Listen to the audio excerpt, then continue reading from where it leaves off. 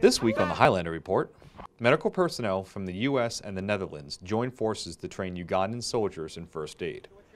2 soldiers from the 123rd BSB of 4th Armored Brigade 1st Armored Division and a Sergeant First Class from the Royal Netherlands Army collaborated with the Ugandan Combat Medical School during Eastern Accord 15, also called Milisa Ugaidi 15.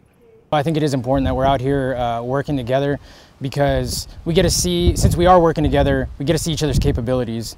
We get to share our knowledge that we have to the other nations, and then as well we learn a lot from them too. So we get the knowledge that they have, and we're able to just combine both and make a great ultimate force.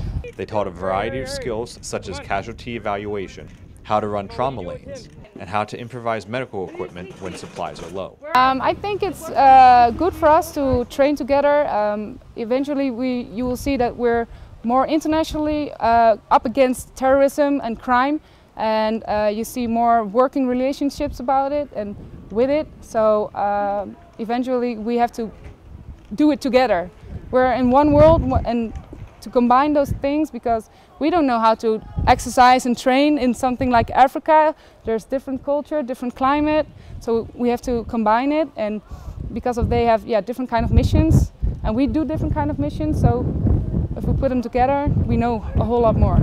Both the American and Dutch trainers felt that they learned as much from their experience as the Ugandan students learned from them. So I got to meet a lot of people here.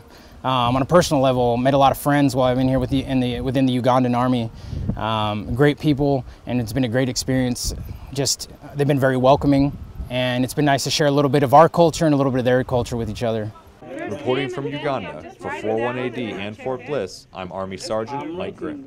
And as always, that's your Highlander Report. Yeah, you have to write one for him.